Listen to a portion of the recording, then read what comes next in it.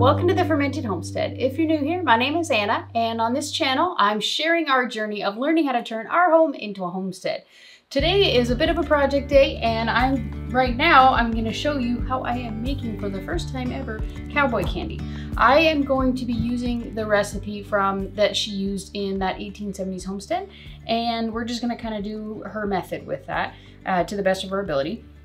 And so we already have some new jars on the stove, and they are boiling, well, coming up to a boil. You don't need to do that step. I just like to do that, especially with anything water bath canning.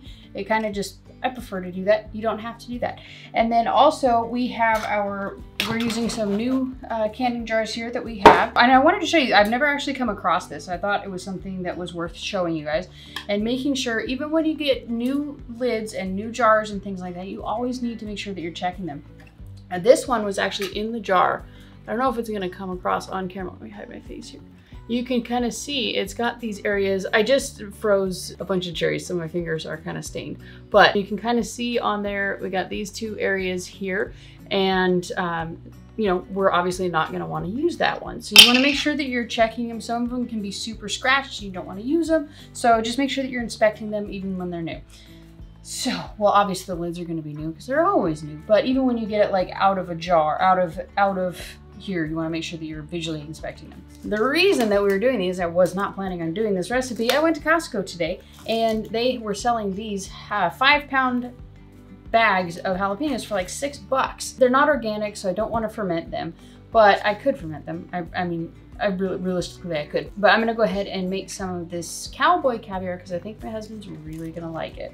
Well, let's go ahead and get started. So the first part of this process that we are gonna do is we need to destem these. There's various ways that you can process these and chop them up. On the 1870s homestead, she chopped them up. She had like some fancy like food processor-ish kind of thing that just kind of diced them up. And we don't have that, and I don't know how much, how am I gonna say this? I feel like I would just enjoy this more and they look prettier with the jalapeno rounds. So we're gonna do the rounds. I'm not gonna de-seed them. We really like the extra kick. I'm gonna cut the end off, and then I'm just gonna slice them by hand. So we're just gonna whiz through this as quickly as we possibly can do. These came in the bag, kind of, I didn't really get to pick and choose these. So I'm gonna make sure that I'm very careful in kind of selecting the pieces that I need to kind of cut out. But just because a little piece is bad doesn't mean the whole jalapeno is bad, unless you open it up and it's obviously the whole thing is bad. But we're gonna go ahead and get started on this. How am I gonna do this? So we're just gonna cut it in rounds. I mean, I'm not gonna be super picky about making sure they're all like exactly the same size, but I'm gonna try and get them roughly the same size. And then just into the camera, or into the holding bowl.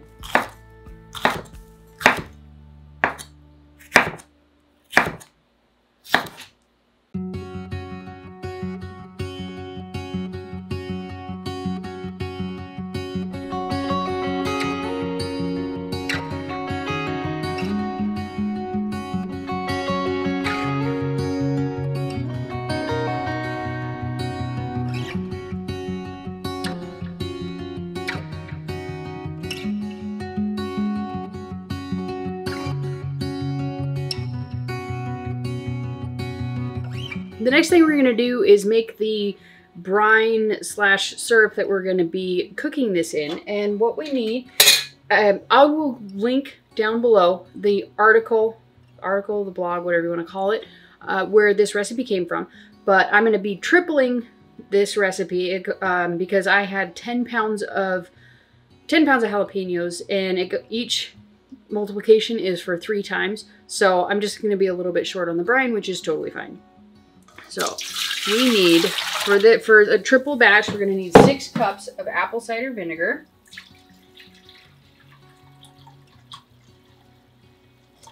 There we go. And a ridiculous amount of sugar. We need 18 cups of sugar. Ugh. And then we're gonna need 1.5 teaspoons of turmeric, the same amount of celery seed, and then 3 tablespoons of granulated garlic, 3 teaspoons of cayenne, and that is going to be a tablespoon. So I'm going to do a heaping tablespoon because we really like heat around here. So that's basically 2 tablespoons. Do what you wish for your heat level. So now we're going to bring this up to a boil, and we're going to let it boil for 4 minutes. If it's different, I'll tell you.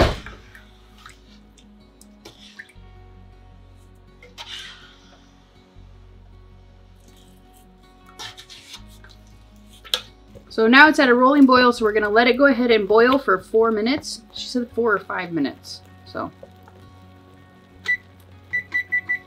I'm going to stay close by it to make sure that it doesn't boil over. Okay, so we just bring it up to a boil, and then we lower the heat and let it simmer for 4 minutes. So I had that wrong the first time. Thankfully, I just kind of rewatched that little part of it. And so we're just going to let it simmer for 4 to 5 minutes.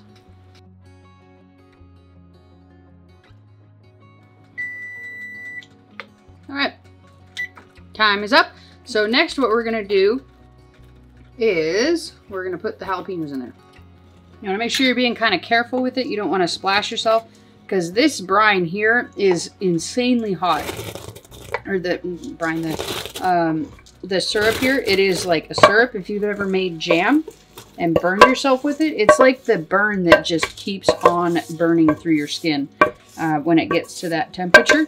So just make sure you're using a lot of caution when you're dumping it in there. So this is going to shrink down quite a bit as I'm cooking it. So I'm going to leave it as is in this pot.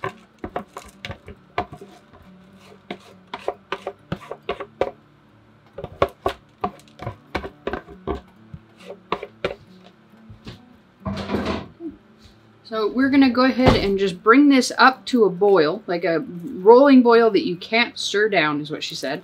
And then once that happens, when we get to that level, we're going to turn the heat down and let it simmer for another 4 minutes. Trying to get all this under the brine here.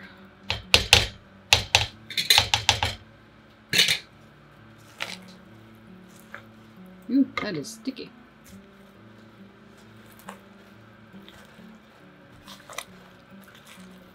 All right, I'm not going to go far away because we want to make sure that we're watching it really carefully.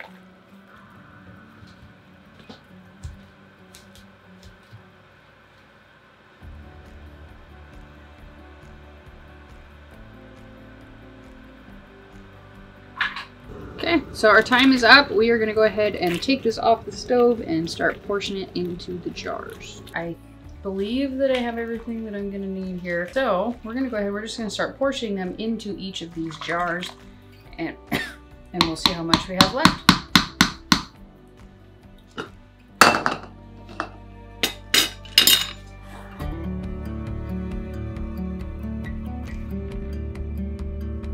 So next what we're gonna do, I just had a little bit too much for a full canner load, so I just put it into these pint jars, and I'm going to just cover them and put them in the fridge, and then just do it that way because I don't want to do a whole nother one.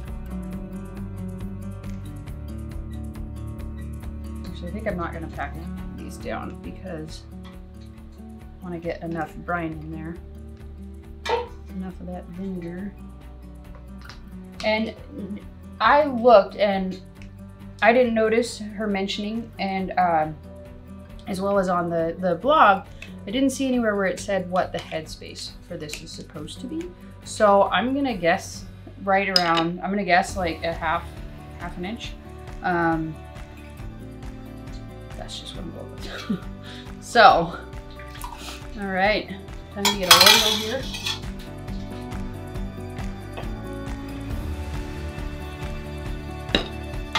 Now we're gonna go ahead and debubble each one. Ooh, this stuff is so sticky. Time to fill it up.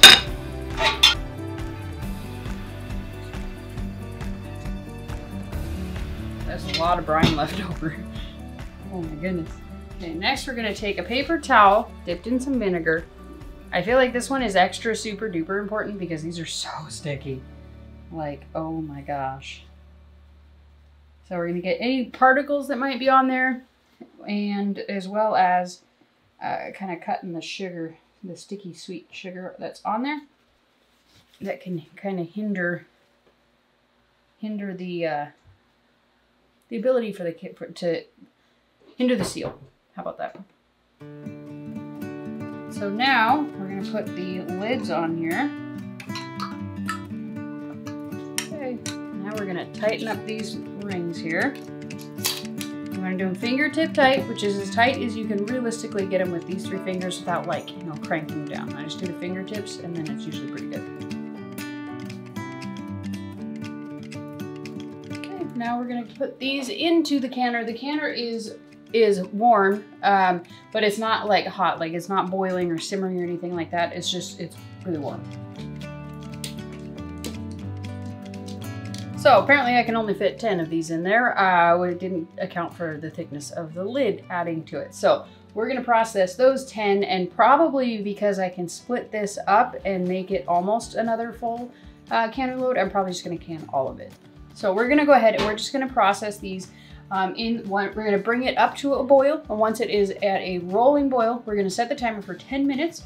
When the 10 minutes is up, we are going to shut it off, take the lid off, and then wait at least another 5 minutes, and then start taking them out of the canner.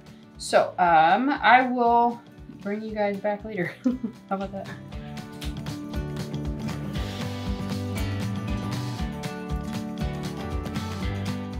We got everything out of the water bath canner, and we ended up, oh, I got the hiccups. We ended up getting 16 half pints of the Cowboy candy. I canned up the brine here as well, and ended up getting 8 of these pints of the brine. So we're gonna let it sit here for the next 24 hours, and then tomorrow we're gonna go ahead and clean up the jars. We can take off the rings at that point and mark them, and we're gonna put them in the pantry for the next 4 weeks, and then I will bring you guys back and we'll do a taste test.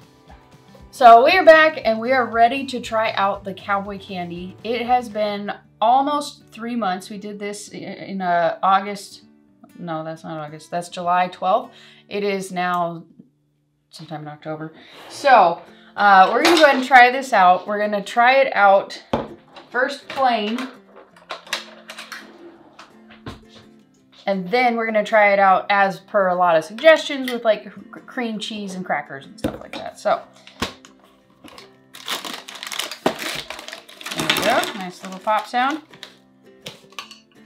It smells like pickled jalapenos. Not bad.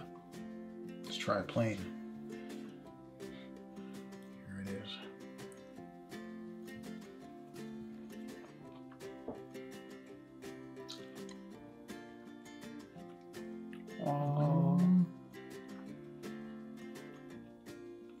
Okay.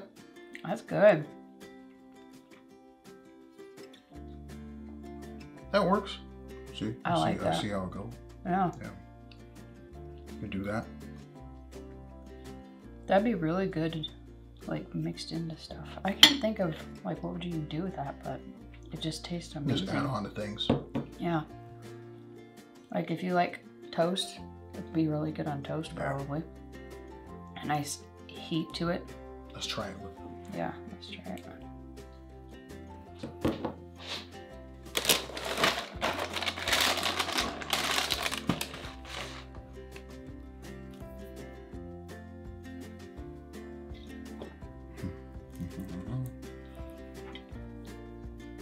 Oh, look at that.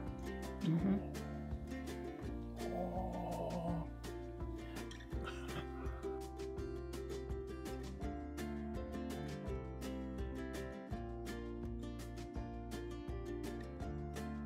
All right. That's good stuff. That works. It works a lot. Oh my gosh. That's good even with stale crackers. I'd recommend it. I would too. I'd recommend it. Oh my gosh. You know how picky I am. Oh my gosh. This is so good. I can definitely see why so many people swear by this and make sure that they make it every single year. This is so delicious. It has a nice kick to it. If you don't like the heat that is associated with it, you can always use, what is it, a jalapeno. It's basically, you can grow like a jalapeno that has no heat to it, but it just has the flavor. But the heat is definitely not overwhelming. No. It is just a nice, like it's basically already gone. It has as much heat as you put into it will be basically what you'll get out of it. A nice little tang to it, especially with the cream cheese. And on the cracker, it is delicious. You could put this on top of like meat, like a meatloaf or something like that. You could put it, I don't know if you would put it on top of toast. I don't do that, so I'm not sure. What do you think it would be good with? Basically anything. Basically anything? Yeah, it's just according to taste. Yeah, you can just add it to whatever Basically you want. anything. A nice little glaze on top, any of those sorts of things. But So, if you've been tempted to make this, I would definitely recommend giving it a try. It's water bath canning, so you don't have to bust out the pressure canner. And so just so many different things that make this thing amazing and delicious. And highly recommended by us. So I hope you give it a try. If you do, make sure to let me know down below. And if you have already tried this and you have some great ideas of things that you use it on, let us know down below as well. If you enjoyed this video, please give it a thumbs up. Remember to subscribe to this channel if you haven't already, and we'll see you next time. Thanks for watching. Bye.